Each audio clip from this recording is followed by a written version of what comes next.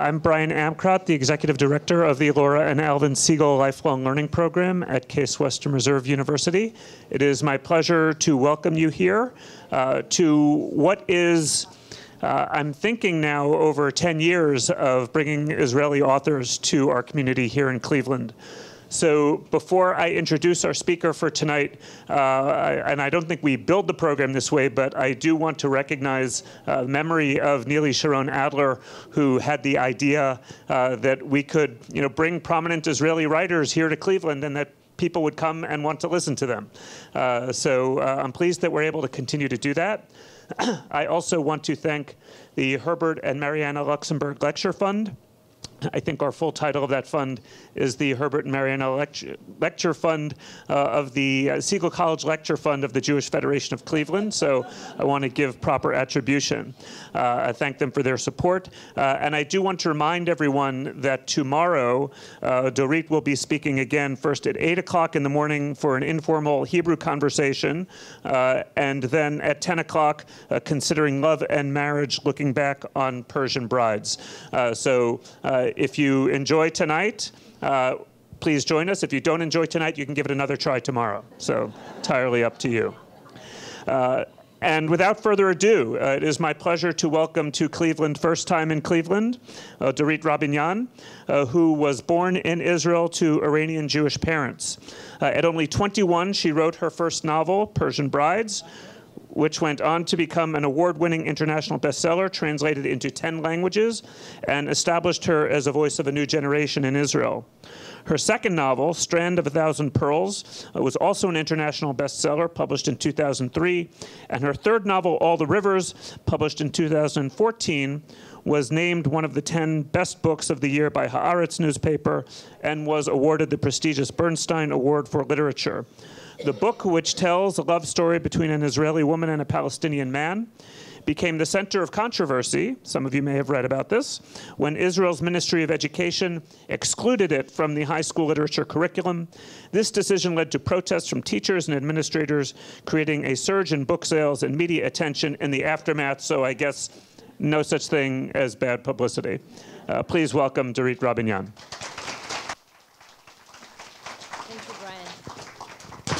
Good evening, everyone. I'm happy to be here. Thank you for the welcome. Yes, shall we start with the scandal, or should we start with literature?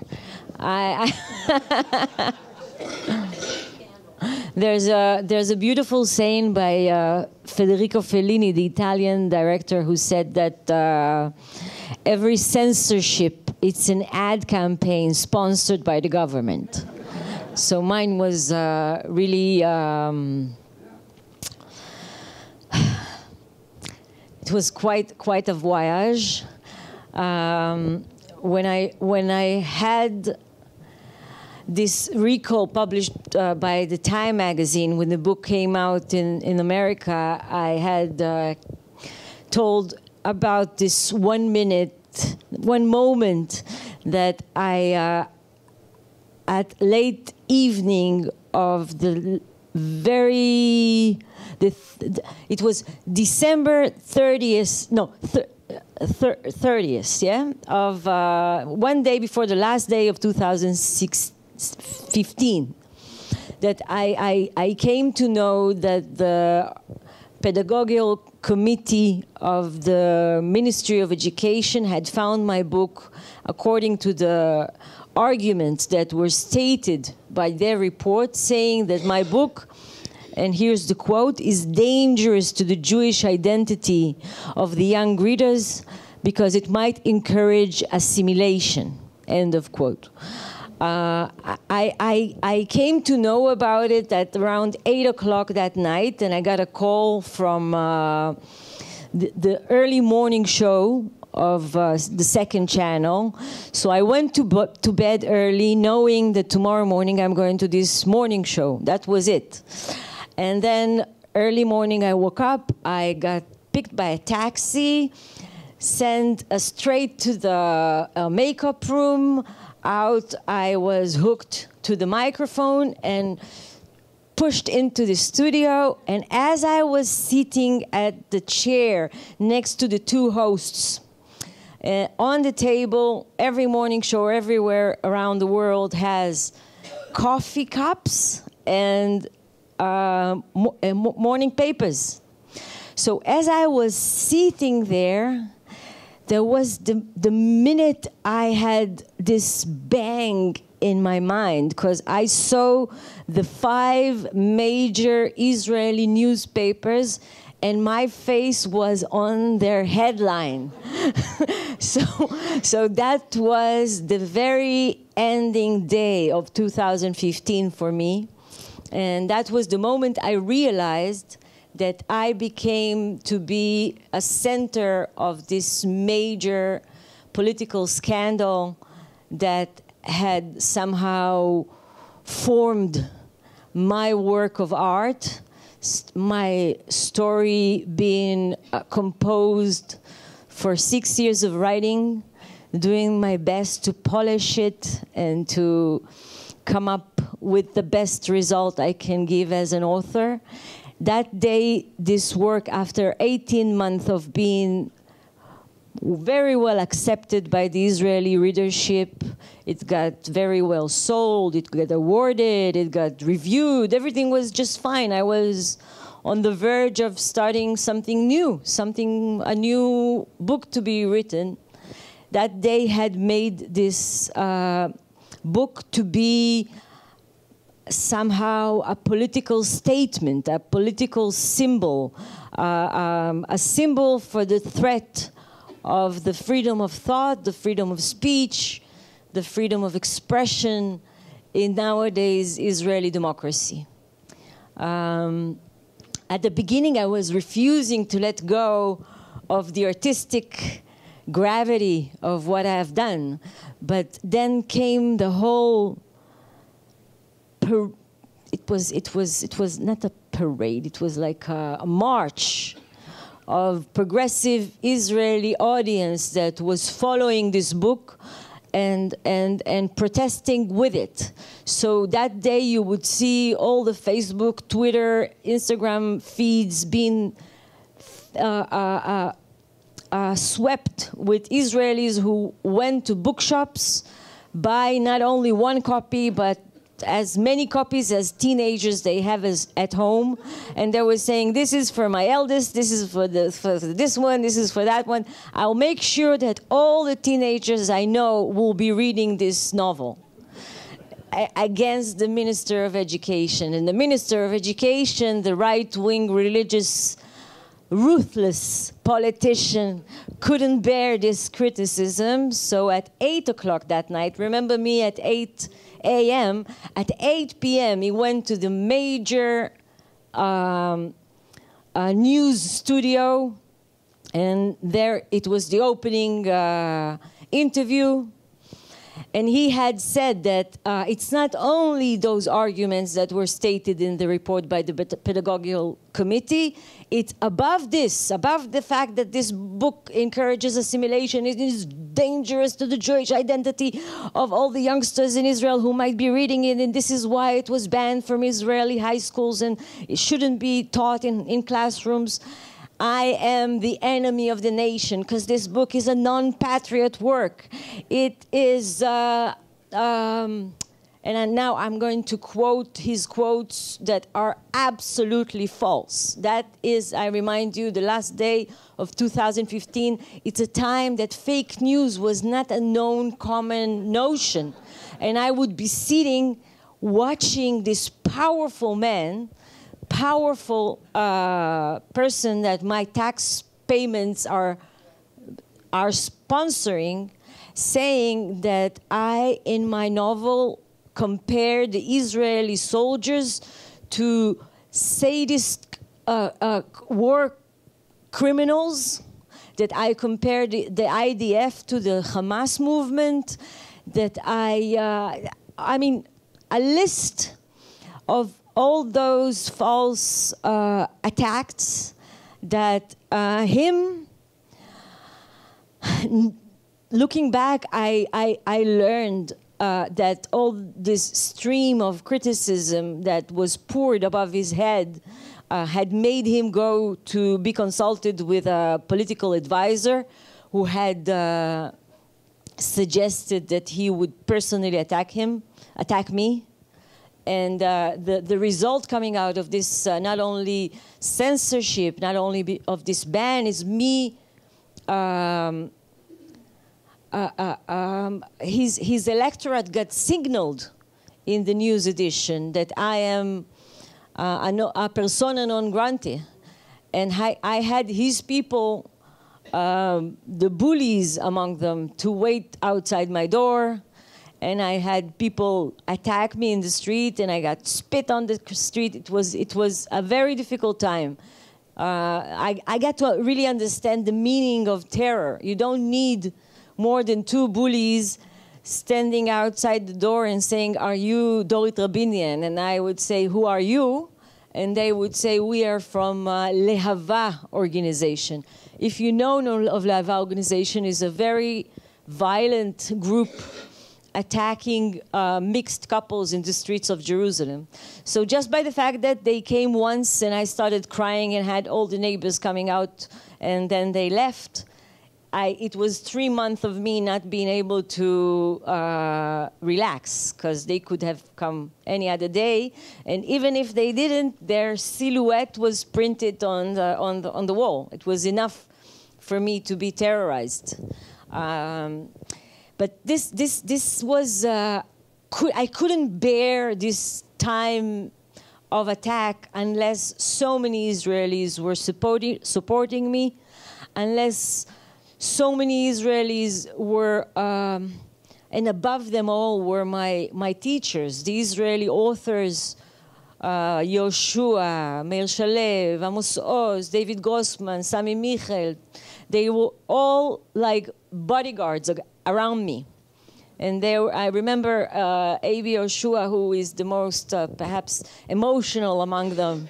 He was calling me like 5 times a day saying, "Dorit, you're not alone. Today it's your book, tomorrow it's mine. Don't you worry." And they had shifts of them giving interviews of apologeting my work and writing articles, and they were very, very, very much supportive. And unless all these powers that were coming to stand by me, I couldn't face those powers that, as you probably know, are included in what Israel is becoming to be. Our democracy is shaking. We know of those around Israel who are trying to change or attack our structure of life from outside. Now we have these powers from within trying to redesign our ways of life, our liberties, the most obvious spirits that what you recognize Israel to be are now are in their aim to mold differently according to what they see Israel should be. And these 2 tribes, one sees the democratic element of the Jewish democratic state to be superior, and the others see the Jewish element of the Jewish democratic state to be above the other. So this is the whole contradiction.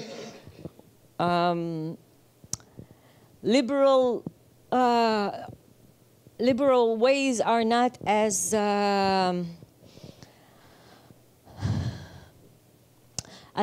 respected as they used to be. And the more time goes by, and the more this man in power, Netanyahu, sees his career to be ongoing eternally, not questioning his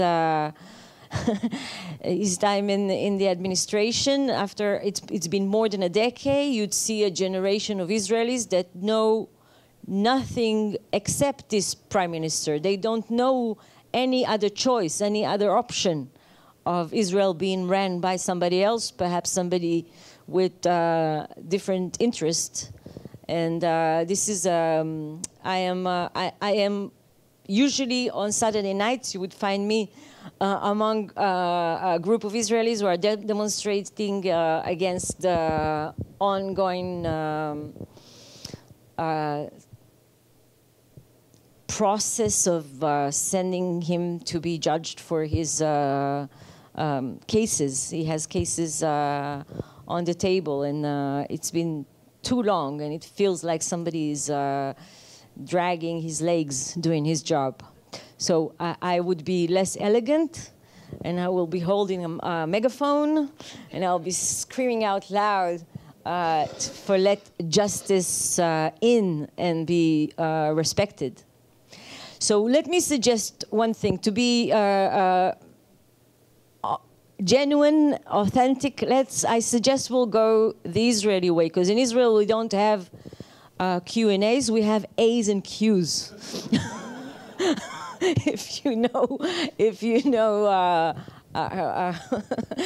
the Israeli spirit. So don't be shy and don't be hesitative. Just raise your hand and lead me towards what you're hoping or expecting or wishing to discuss. Please do. But may you have your voice rise up, please. Hi, it's very nice to meet you, especially since you are from the same tribe as me. My question is this supposed to be a political presentation or a literary presentation? Oh. In Portuguese, they ask, Haim, Tohata Politik, or Sifrati. Okay, so let me excuse this. I will repeat the question. Is it a political one? Are we gonna discuss politics tonight, or is it about Israeliness? Right? I must dismiss myself of the two, because I'm an author, I'm a writer, I'm a novelist. So my business is writing, is storytelling. And I'm not a politician, and I'm not an anthropologist or a social science person. So I can tell you about my work, and as I said, Israel is changing its face nowadays. So telling you about my my experience with the political scandal that my work has gone through, I suggest an aspect of what Israel is like nowadays. Please. Come with a microphone. Thank you so much. Okay, I just want to continue his idea, okay? A lot of the people here never visit Israel. So please, can you say something positive about Israel? Oh, I can say lots of positive things about Israel. It's my only place. I lived for a year, more than a year in Berlin, more than a year in New York. I've tried 6 months in Italy, almost a year in London, and I had experienced what it is to be outside of my habitat, of my emotional landscape. But I wrote All the Rivers. This is my recent novel, in order to portray my Israeli portrait, self-portrait. I used the distance of describing Israel from this telescopic perspective, looking at it from New York to Tel Aviv, to say something about intimacy, to say something about how I cherish and how I cannot replace Israel for no other location to live and to maintain life as I recognize myself living. So I can say lots of positive things. It's a very thriving society. We're a young society, yet we're facing some adolescence age of becoming of age as a culture, and we live in a very difficult neighborhood. It's not an easy question, the question of survival, and we're being haunted by historical traumas, and we're carrying into our independency, into our most modern life, we carry the terminology of 2,000 years of diasporic minority. This is why this claim that my book encourages assimilation was found to be outrageous according to so many Israelis, because assimilation has to do with being a minority that is in danger of being subsumed by majority. And us being the landlords, us being the sovereign power in our country, we were hoping and believing that it had dismissed us from this fear of being devoured, of being taken, of being changed beyond recognition by the surrounding environment, by the surrounding culture, by those religions and those all over the world, Jews were living, encapsulating and preserved their identity by keeping isolated, by all these rituals of isolating one thing from another. Why don't we have meat and dairy at the same dinner, lunch? It's because of this method of isolating one thing from another, what is sacred and what is secular, what is midweek and what is Shabbat. We have all these rituals. According to the halakha, a donkey and an ox cannot work at the same field. According to the halakha, we shouldn't be wearing clothes that has both silk and cotton in it. Why is all these rituals for? It's for repeating to the next generations that they shouldn't get involved with others. They shouldn't be mixed, right? But when we are 80% of Jews in our own homeland, back in our place, assimilation is no longer a currency. And there come this religious group that are reliving this ancient fear and mixing it with a current, very relatable fears that us Jews have in this Arabic neighborhood that we're based in. Am I clear about it? About this diasporic DNA that Zionism has not let go after 70 years of sovereignty. We are somehow living, our identity is much more secure than any Jewish community living among others, other religions, other cultures, because we are in charge. Assimilation is no longer something that we should be, anxious about, as it was presented in the arguments by the pedagogical committee. And I must add that my book was 3 times recommended by the artistic committee. The literary committee that had read the book had found this book relevant, good enough written, important. Even important was mentioned by the report of the artistic committee, because they found the portrayal of Israel that I suggest and the relationship of the Israeli woman with the Palestinian men taking place in New York to be eye-opening, including acknowledgement of the other, seeing equality as an option. And to be honest, I can rephrase what they were saying, that this book is dangerous to the Jewish identity of the kids. It's not. It's the human character of the Palestinian character that I draw with the same pencil of respect and lovable powers that I infuse in his character as much as her character. That was found dangerous according to the right-wing government, because it's actually subversive to what they've been doing for more than a decade, describing the other, the neighbor, as either demon or ignorant or doesn't even exist, trying to convince young Israelis that they are isolated and on their own in the region. That we can live our most prosperous lives without taking under consideration that if there is smoke coming out of the window of our neighbor, our lives are not secure as we wish to think they are, right? You cannot be liberated to live the Israeli lives if you don't acknowledge that this is dependent on destiny, that we sail at the same boat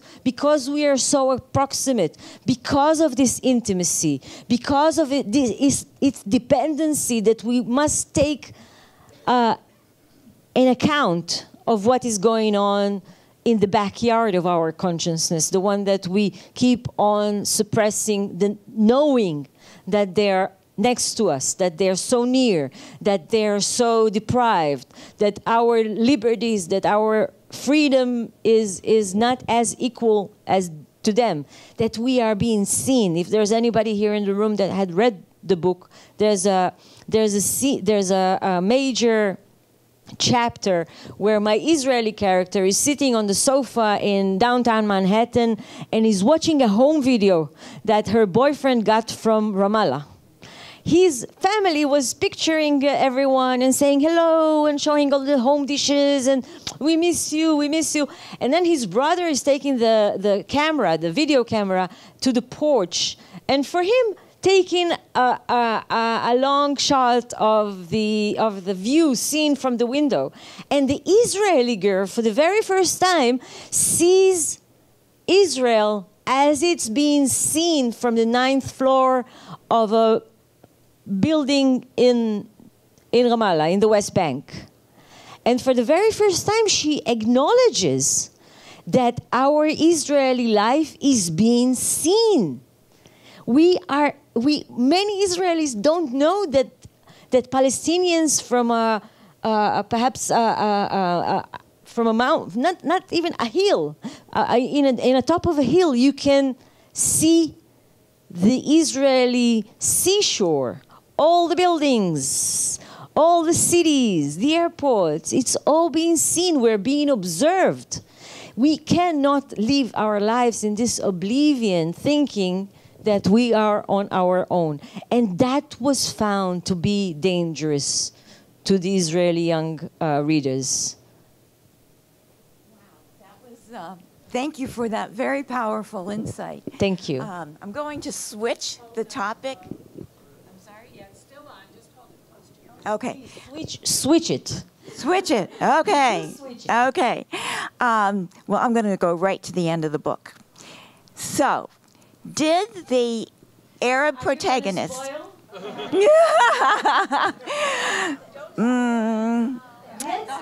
Let's try. But this is the only chance I'm going to have to ask you this question. I suggest you'll ask your question coded. Okay. In a sense that I can get it and whoever reached the end of it would understand, but whoever didn't will find it to be somehow mysterious and perhaps intriguing. Okay. This is really going to be interesting. Okay. I give you the challenge. On my feet. All right. Okay. Well, maybe I should whisper it so. So, the Arab protagonist, at the end of the book, does what happened to him, was that self-inflicted or was that an accident? Yes. Yes. Let me take it from here. As I said, this novel is a chance to observe Israel from exile, is to say something about my homeland and sense of belonging, as if it's a melancholic yet hopeful love letter I write home. And it's about young Middle Eastern consciousness, both Palestinian and Israeli. And it deals a lot with three elements of this emotional landscape that we're surrounded with. It's the earth, it's the sun, and it's the sea. And the earth is quite obvious because it's political. It's the terra. It's the the territory. And the sun, it's been used in the novel as if this is the true homeland that we're missing, because experience the North American cold. This winter of yours is, for so many Mediterraneans, is found to be horrific. Because in this frost, we lack this motherhood of ours, this sun that gives us so much definition, our contour of the bodies, the outline of what we recognize our bodies to be is defined by this warmth. And I use the sun and I use the warmth as perhaps a projection of being homesick. And there is the sea. There is this horizon. There is this fourth wall that Israelis recognize as their window to the world, because we're some sort of an island, right? We have no access or free access or secure access or an agreed on borderline with our neighbors north, east, and south. So the west wall, the actual western wall of the Israeli life is the horizon, is the sea. And we consider it to be our own. But as I said, the Palestinians in our subconscious, those in the backyard, in the West Bank, they can see it. They can even smell it. They can even smell the sea breeze. It cannot be denied as much as Israelis wish it to be. And the sea is part of the Palestinian ethos, in a sense that it captures the Palestinian past before 1948. For them, when they say the sea, they say the lost freedom, the lost sovereignty, the lost managing life on our own. For them, it's the milk that they're being fed from their mother's breasts. It's so fundamental, it's so profound as a symbol. And this is something that I've learned to acknowledge only when I was in Brooklyn, only when I met this very exciting, intelligent, young group of Palestinian intellectuals and artists. And I've never known that. I never known of how much the sea is significant for them. And I just knew that many Palestinians don't know how to swim. And I found it to be not only tragic that so of them lose their life dipping for the very first time in this treasure of nature once in their lifetime, twice in their lifetime, perhaps 4 or 5 times they get to be as near as swimming in the sea, and then they don't know how to enjoy it, and they drown. And all this was in theory, and then this book was written not because of all my knowledge and all my homesickness, and not even because of the friendships that I maintain with this group of scholars and artists. It's a particular one that I became close with. His name was Hassan Houani. He was born in Hebron, raised in Ramallah, a Palestinian young artist who was brilliant, charismatic, very, very promising, on the verge of making his breakthrough in the art scene of New York. And 7 months after I came to know him, he had...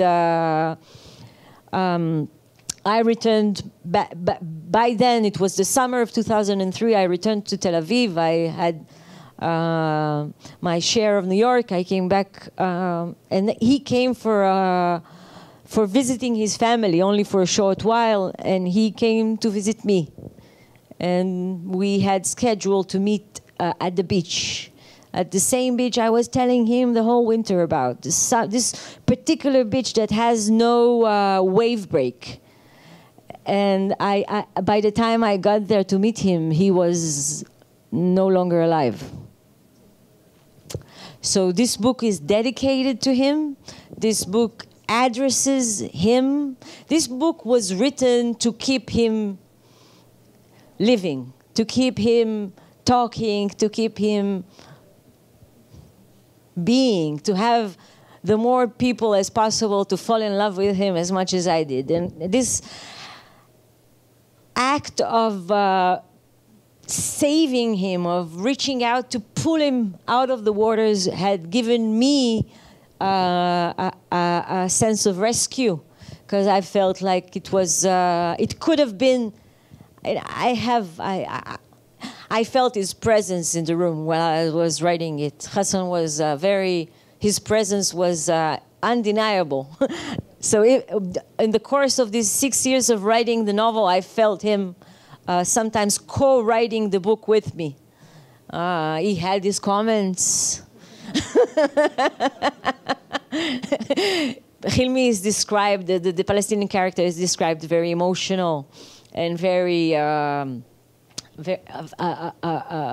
person of bursts of infatuation of the world, and sometimes bursting into tears. And he was saying, "Oh, come on, you're making me too feminine. I'm an Arab man. I have my pride to keep." So I had him in my ears. And sometimes I think the whole destiny of this special destiny, this unique quest that this book is going through, has to do with him, pulling some strings. Obviously, the controversy over All the Rivers has shaped you and changed you over time. You didn't expect this to occur, and yet it did. So what will your next novel be? Thank you for the question. My next project, I must say that I was, due to this scandal and due to this shaping me experience, I spent 2.5 years in airports, in hotel rooms, promoting the more than 30 translations of the book into various languages, and meeting my readerships from around the world, and particularly meeting those this Palestinian diaspora who were reading the book, and it was very meaningful to me to get their reassurance that my creating the character that was inspired by Hassan, Hilmi, is believable, is convincing. And I was given the reassurance that he's an authentic young Palestinian man. So it was a major thing to me. So after spending so much time on the road, I gave it, I paused it, and I started something new. And nowadays I'm writing, how do you say, teens novel? Young adults, yes, YA. Yeah, this is what my agent says. It's good that you're writing a YA. I did it because I think young adults should be reached out and helped to be able to be given the joy of reading, and to give them a chance to practice what only literature can provide, which is identification that is not as we know it coming via the screen, because the screen suggests an identification that keeps us very tense when we identify with the hero or the heroine, yet we never get to experience what literature has. This virtue of reading a story and actually deeping in somebody else's identity. Tasting his voice, tasting her emotions, being experienced with being somebody else, having somebody else's thoughts. It's something that we're not capable of doing when we are into a story that is being consumed via the screen. If it's a TV series or a movie, we are very much into it, but we don't practice empathy.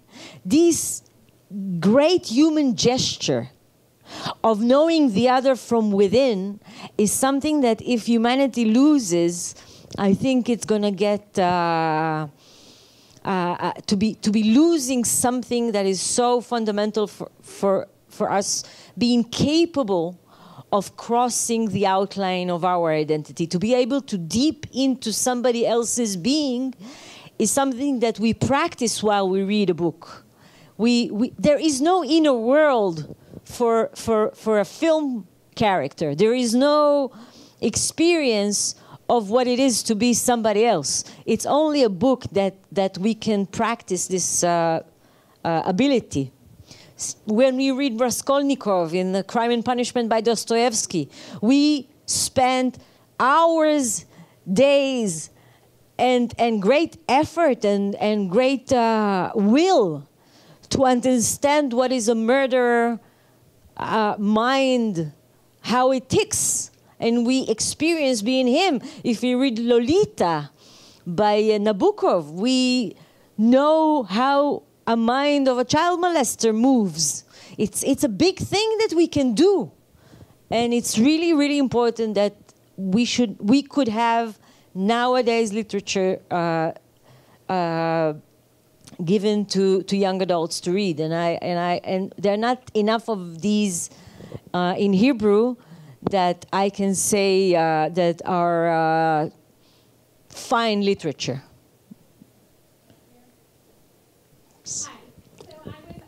I loved your book, and what I thought you did perfectly was capture Liat's struggle with dating and being involved with a Palestinian, and also at the same time his struggle dating somebody who was Israeli. While they were in New York, specifically that subway scene when he's embarrassed to introduce her to his Palestinian friends. So I was wondering how did you strike a balance? Were you like keeping score about how they were feeling? I'm not sure if, because it read almost like that. They were equally struggling with dating somebody from the enemy. And I was wondering if you had to strike the balance in a certain way or it just was a natural development. I found it to be unsymmetrical. Because him being a man, him being an artist, him being Muslim, gives him much more flexibility than her being a woman, her being Jewish. You know what? Her being Jewish first, and then a female, and then a scholar, and not someone who is more easygoing with his ways. We have a religion that is exclusive, and becoming a newcomer in the Islam is very easy. We have a much more of a tribe instinct. Protecting the boundaries of our identity, and they are not so much. They are very much welcoming, and there are many of them. we have the experience of being a persecuted minority, and we were taught to isolate and not to get mixed. So I had her to be much more conflictual about this involvement. Just before I came, I have good news. We signed a film rights deal with Hollywood. Thank you. And I'm now thinking of many scenes that I need to adapt into a visual storyline, and how do I, bless you, how do I shift from her inner struggle to having it conversed on screen, and that scene in the subway, Did I mention that Gal Gadot is going to play Liat? Yes. Yes, this is the really good news. and she's not a Mizrahi as I am.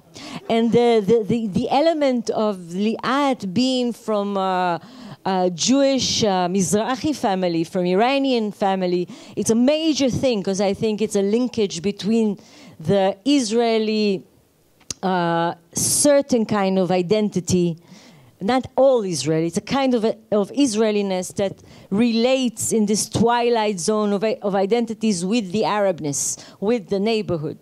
So I'm thinking, how can I rephrase those scenes that will match Gal's appearance, which is very, very lovely, but it's also not as dark as I am and not as dark as I depict Liat to be. Sorry? You responded to the book.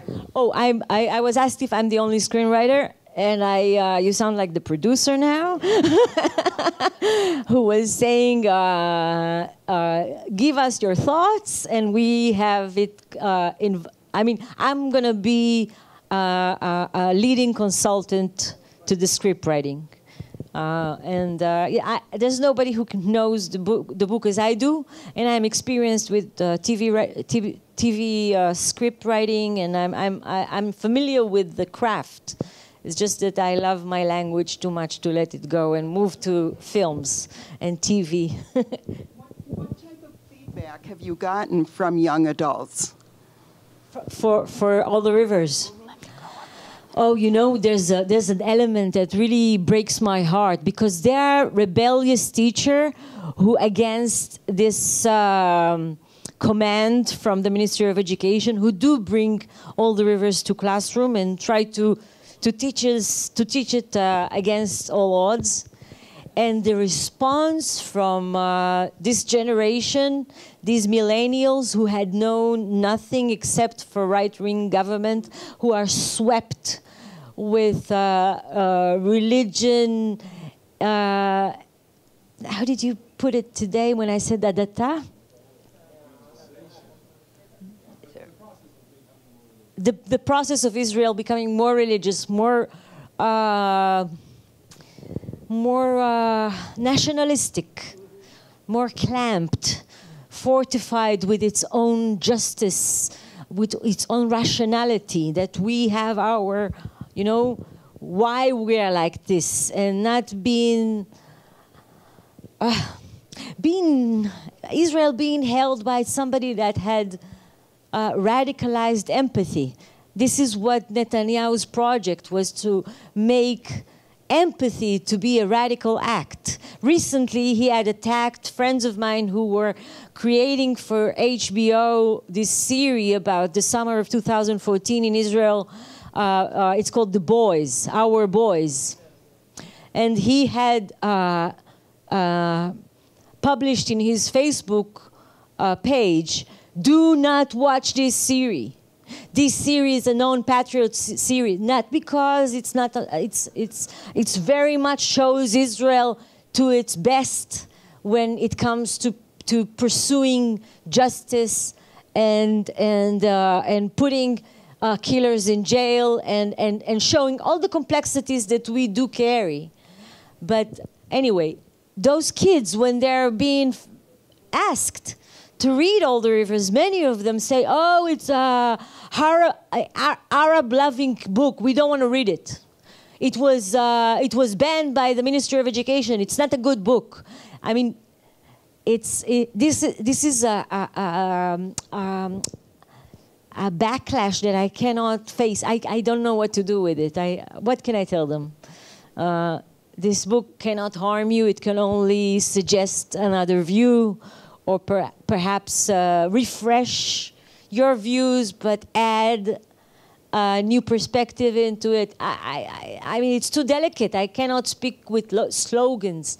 My hands are into composing a sentence for hours to make it musical. This is my craft. I cannot compete with politicians. I didn't read the book. I I did read it. I enjoyed it. Thank you. But, and I don't agree with the censorship of it. But I just want to make a statement because I don't want to, otherwise it will become a whole lecture here. You made a statement that just because we're the majority, the Jews are the majority, like you mentioned an 80% figure, Yeah. that we don't have to worry about assimilation. And I take great umbrage at that statement. In Israel? In Israel, yeah. I mean, I'm not talking about Arabs. I'm talking about assimilation in general. It's because we have our, we've kept some of our traditions that we are still alive, and it could happen in Israel, and it can happen anywhere else. But but censorship, I mean, you're taking it from the point of view of the Arabs. I'm not, Muslims. I'm just thinking in general. Other nations of the world. Anywhere. Israel is not exempt. If you become non-religious, or if you can marry a Muslim, we're going to disappear. I totally agree with you that this worry is actual to certain communities. But let me just tell you about a radio program that was actually approaching the social security statistics in Israel, to the Institute of Statistics in Israel, to observing what are the quantities of mixed marriages or mixed couples in Israel who are being supported by the social security. Give me a number a year. I have no idea. I can't even guess. But I think it's probably more than we think, and that is healthy for the Jewish people. 16 a year. 16. Maybe those are the ones who are claiming it. Those who are... Social Security... Older people. No. I mean, being sponsored... I mean... I refer to households. These numbers are unbelievable. These are... what I want to say is that my character... No. Yes, Muslims. Yes, okay. But I want to say something. I totally agree with you that Israel communities during the course of generations had preserved its identity when there was no land, when we were stateless. We preserved it by this repeat to the next generations, do not mix. This is how 2,000 years of diasporic Jewish life had been maintained. And once we came back to our homeland, you could see that this capsule was really efficient.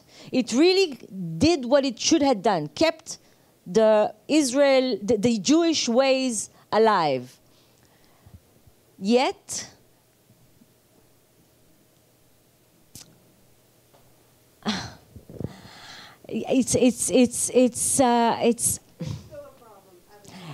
I understand that we're here in Ohio, in Cleveland, Ohio. I respect your saying, you know better than I do about assimilation in a broad sense of it.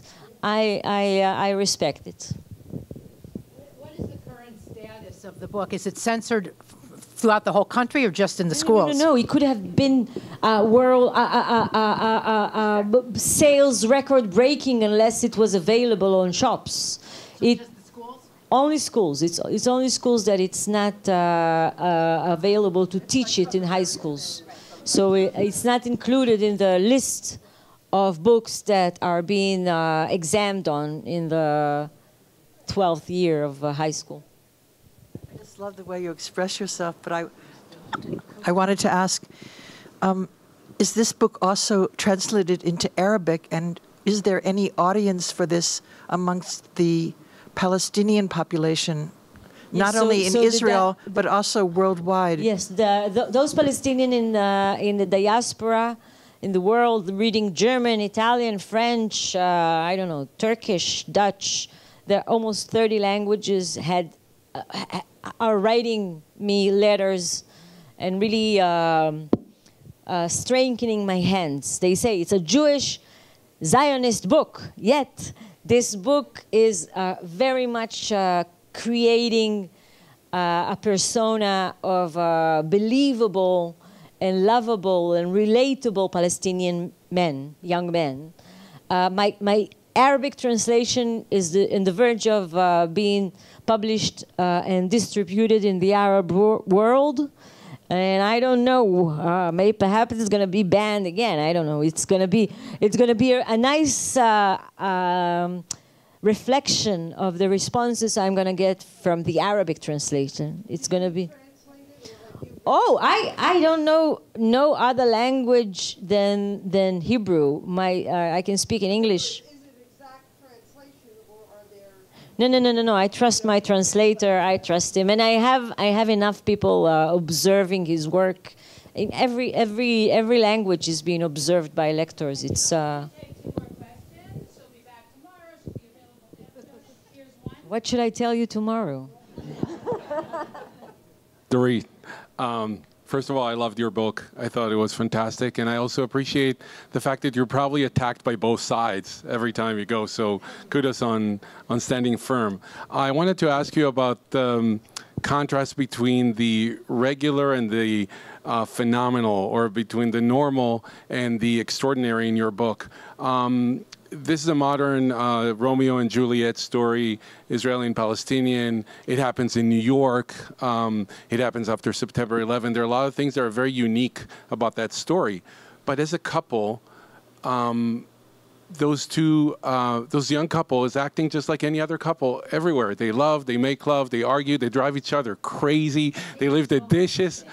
And I was wondering. It's not a peaceful, harmonious kind of postcard of a relationship of a mixed Israeli and Palestinian couple. It's a very disturbed kind of two identities who mirror each other and absolutely contradict each other. But I was wondering if this is actually the real danger of the book, the idea that a Palestinian and a Jewish person can create a real relationship, but not a fairy tale relationship. Maybe that was why they were so afraid of them in Israel, because if you can leave your dishes unclean when you're with a Palestinian, maybe there's a chance here for a real couplehood, rather than creating a sort of a fairy tale story about how she fell in love with his image as an Arab person and never saw him again.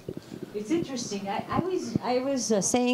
I was using this term couplehood to my editor at Random House, and she was saying, that's a lovely word, but there's no such in English. We translate zugiyut.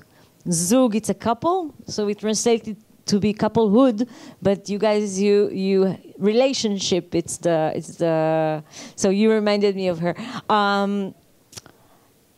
I think that if these two were to last longer and perhaps experience more of everyday life kind of banality, and argue who is going to take the car to the garage today and who's going to be responsible for groceries and dishes, perhaps it would be even more hopeful. Perhaps banality would have redeemed the story from its aura of fairy tale. It would be more concrete kind of coexistence, right? I want to make sure that everyone knows to please let Dorit get outside. I know many people came with their books to get them signed. So I want to make sure I have one more question, and then please remain seated until we can get her to where she needs to be to sign books. I do know my people. One more question. I wondered if you could talk about your evolution as a writer, as a woman writer, it seems by when you first published as a child writer, and sort of how that, if you could share some of your earlier story, and perhaps any thoughts you have on sort of women and Jewish women writing and supporting that world. Perhaps it's a huge subject. I can only preview for tomorrow, okay? I can only say that being a wonder kid of Israeli literature, published at the age of 22, nowadays I can look back at being 22 and say, wow, that was a phenomenon. I didn't know it back then. I had somehow channel my grandma's memories and mixed it with my imagination and created the fiction that I became to be known for, Persian Brides and Strand of a Thousand Pearls. It brings not only sweet memories. I mean, that time, that success had demanded or charged also complex relationship with the sense of success. So I had to take a pause because it was too soon. I believe 22 is too soon. And I had to shape my voice at this pause of my 30th. And then I published my third novel. I can tell you tomorrow I had another novel I wrote for 6 years and never published it. It was not easy to become known to others in my writing before I was known to myself. But it's also an adventure. We authors, we know nothing of the world except for sitting at our desk in our study and having no Wi-Fi, no phones, and for hours deep investigate ourselves about what it is to be human, what it is about life. So the more perhaps obstacles we go, the better our writing become. So, for Israel, for loving of Israel, good night. Thank you for coming.